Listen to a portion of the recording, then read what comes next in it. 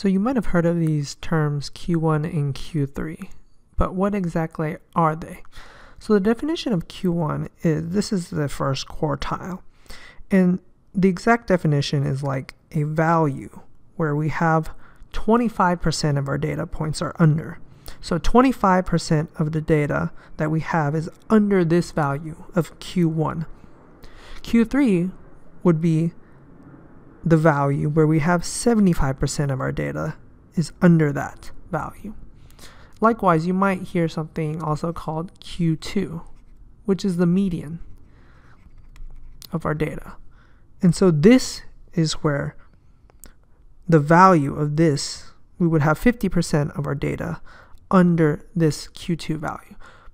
But mostly you hear about Q1 and Q3 because Q2 is just the median. 50% of the data points are under that. And so let's go ahead and look at the data set that we have here. So another way of thinking of Q1 is sort of being the median of the first half of our data. And I'll show you what I mean by that in a second. And then Q3 would be the median of our second half of data. So let's go ahead and try to find Q1 and the median in Q3 on our set of 8 data points right here. So to find the median, we need to eliminate 1 from each end because we have an even number. So this can easily lead us to our median, which is going to be in between 10 and 12. And so we know our median or our Q2 value is going to be equal to 11. Right, so this is our median or our Q2.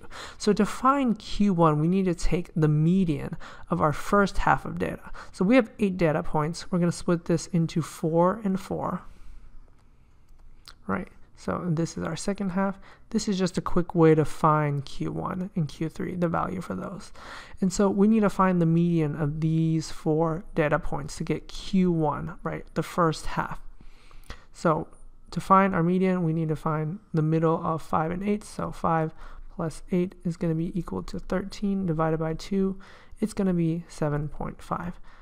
So Q1 is going to be equal to 7.5. Right, so can we agree that the median of our first half of data points, 25% of our data points is going to be under this value? And that makes sense because this is 25% of our data, and we do see that it is in fact under this Q1 value of 7.5.